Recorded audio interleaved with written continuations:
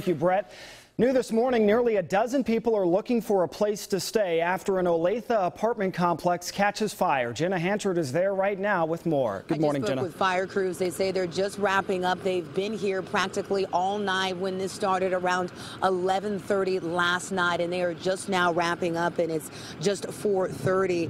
So 3 people had to be treated at the scene late last night. 1 was taken to the hospital with minor smoke inhalation. This is what the scene looked like late last night around 11:30 when that fire started. Most of the damage was done to the back of the building. Firefighters had the fire out in about 25 minutes. Unfortunately, 2 dogs lost their lives in the fire, and that Red Cross is assisting about 11 people this morning. Fire investigators are still trying to determine how this fire started. Reporting live in Olathe, Jenna Hanchard, 41 Action News.